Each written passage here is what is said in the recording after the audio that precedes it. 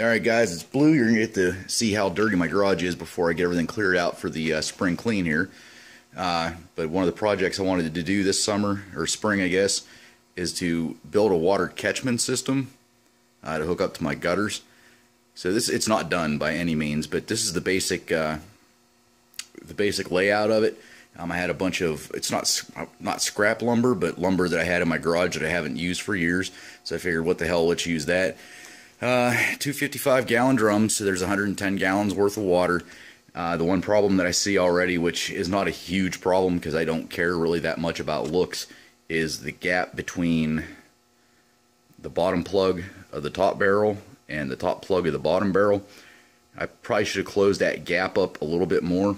But basically what I was looking for was to have enough room to do like braces from the corner to the corner and then from the corner to the corner there. So that's why it looks a little goofy, but I wanted some extra support. And I'm going to do the same thing there on the bottom. I'm going to put some the brackets or the braces from corner to about the middle. And then I'm also going to get some L brackets and put in each of the corners underneath where the buckets are going to be sitting at. Just kind of give you, stepped on a bottle there, kind of give you a side view. It's nothing major.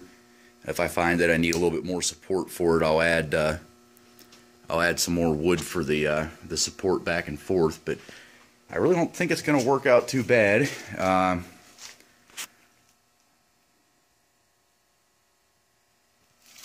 That's going to be the frame. I'm going to put it up, like I said, near the downspouting, and then figure out a way to rig it up to drain into the top. But I want one of the ones that fall down, and then once everything's filled up, it closes it so that the water backs up and then goes back down my downspout. I don't want overflow. I want it to be a clean system. So basically that's pretty much all I have left to do, is to get the 2-inch PVC stuff to connect these, and then down here is where the spigot's going to be.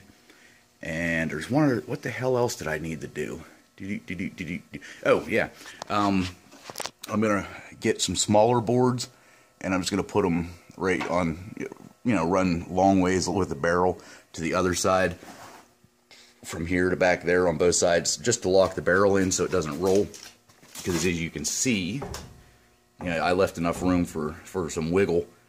But we'll lock that up tight. We'll get some boards on there. But I'll do a complete video after it's done. But this is only after about 3 hours worth of work. So I'm actually kind of impressed that it worked, or turned out. So, alright guys, have a good one. Damn it, I've been ending all of my videos way too damn soon.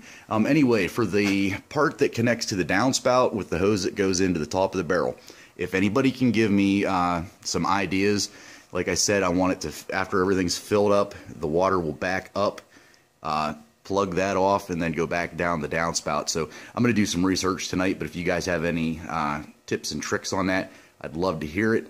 And also, I'm sure if I ask somebody at the hardware store, but if you guys have done this, what kind of spigot do I need? I mean, it's going to go into a regular hose, but do they make something for a barrel end? I think it's a 2-inch. For a PVC pipe, I'm pretty sure it's a 2-inch adapter that you screw in, and then you just run 2-inch PVC. But any tips or tricks on that stuff, let me know, guys, and then hopefully here within a couple days I'll have it completed and ready for hookup. Alright, now I'm out of here. See ya.